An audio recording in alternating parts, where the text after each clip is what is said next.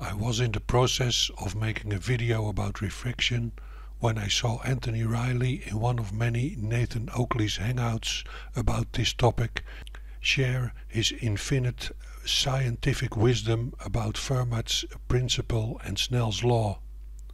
Let's hear what he said. Everybody needs to go and look at Fermat's principle on the trajectory of light and apply it to this thing called refraction, cited by the Ballers for bending light, particularly bending light down. Because it doesn't do what, if you actually look at what Fermat's principle on the trajectory of light actually is, it isn't the same as what the Ballers are arguing. And it shows that the Ballers are probably not being dishonest, but they're definitely arguing from incredulity because they don't realize that it doesn't do what they say they do. And they don't realize that it also doesn't bend down. It bends up, down, left and right, all directions. Fermat's principle is where we need to be looking, guys. Yeah, but that also contradicts the application of Snell's law, because Snell's law, which doesn't even apply, but they apply it anyway. But when Snell's law applies, it says that when it hits a different medium, it'll bend into the medium if it's more dense, or it'll bend away from it if it's less dense, because that's what Snell's law does.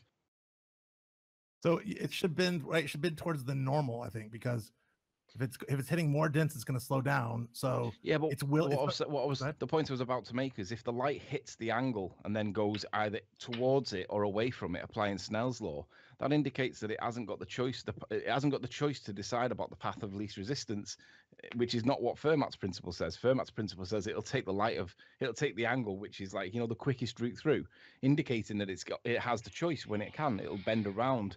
It'll avoid the more dense stuff, and it'll be attracted to the less dense stuff, and that obviously is not what Snell's law says. Snell's law says it'll go through it and it'll bend whichever ways according to the density of the land, the air it's hitting.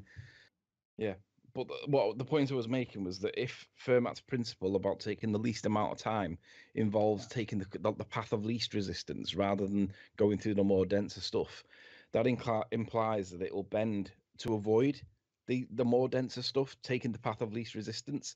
But Snell's law doesn't give the choice. Snell's law says if it goes into the medium, it will slow down, indicating that Fermat's principle isn't right, because Fermat's principle indicates that it's taking the path of least resistance, which it can't do unless it's got a consciousness, right? The least time, the shortest time path. Yeah, that's right. But the path of least resistance is the shortest amount of time. I did interchange the phrase incorrectly. I agree, but I was making the point that, in contrast to Snell's law, if it hits the denser air, it'll bend into it. And I'm like, Snell says it'll bend into the normal. So Snell's is saying, depending on what angle it hits the density, will tell you whether it's going to bend this way or that way. So it depends very much on the angle that it hits at. So I see why you're saying it's kind of contradictory, but Snell's actually has a detail in it that accounts for what you're saying. Yeah, but Snell's law also requires a hard medium change. It doesn't require what's the special phrase? An isotropic medium change. It requires a hard medium change.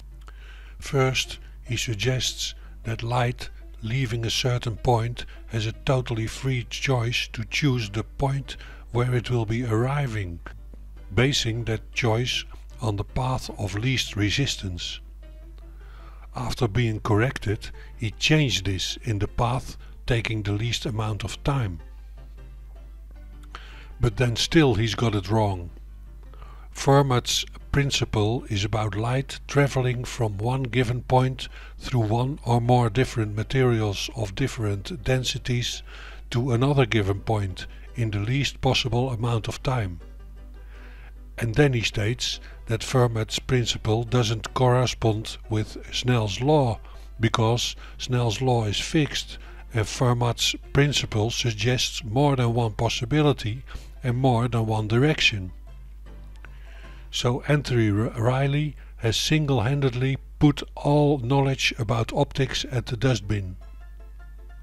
You wonder why the entire scientific community still is not aware of this contradiction between two basic principles behind the making of magnifying glasses, cameras, binoculars, spectacles, telescopes and every other item that depends on the bending of light in order to work. Maybe there is no contradiction. Let's put this to the test. Let's assume these 2 points and the light beam traveling from point A to point B. We all know that the shortest and quickest route between 2 points is the straight line between these points.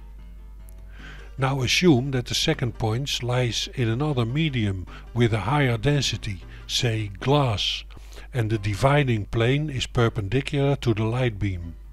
Although the light is considerably slowed down by the glass, there is no possible shorter way through the glass than perpendicular to its surface, so the shortest and quickest way is still a straight line.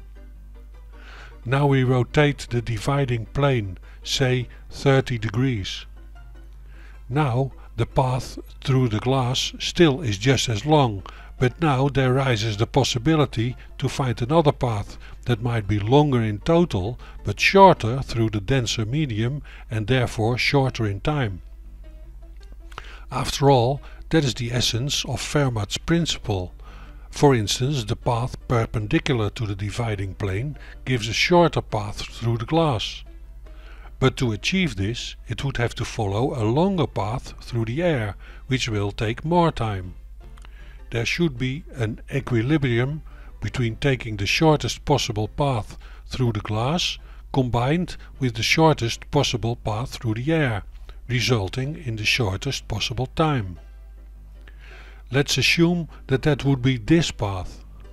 Let's calculate the time it takes the light to follow each of these 4 paths. Because we are talking of the speed of light, which is very high, we assume the thickness of the glass to be 200 meters and the distance from point A and point B to the surface of the glass also to be 200 meters each. This doesn't affect the outcome, only the time differences will be a little greater.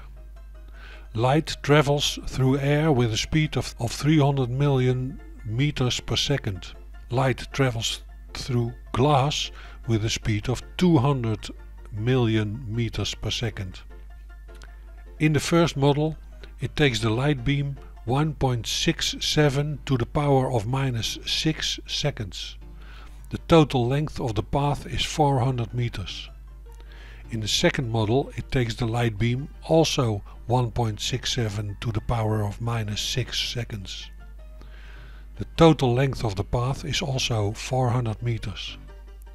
In the third model, it takes the light beam 1.75 to the power of minus 6 seconds. The total length of the path is 437.8 meters. In the fourth model, it takes the light beam 1.66 to the power of minus 6 seconds. The total length of the path is 402.8 meters. So the light will take path 4, although it is not the shortest path, because that path takes the least amount of time, and that's what light is supposed to do according to Fermat's principle. Now how did I construct path 4? By trial and error, and with the use of Snell's law.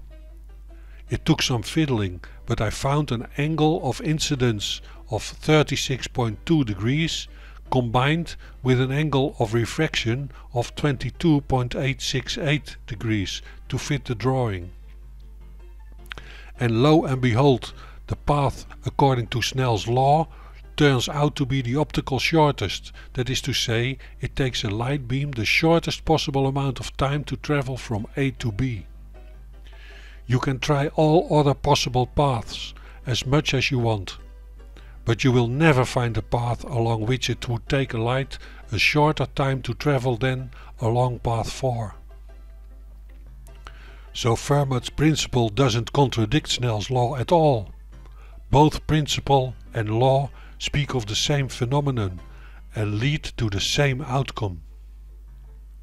All the rest that Riley has said about Fermat's principle and Snell's law, like that Snell's law can't be used for light traveling through an anisotropic medium, is also nonsense, as I will show in my next video.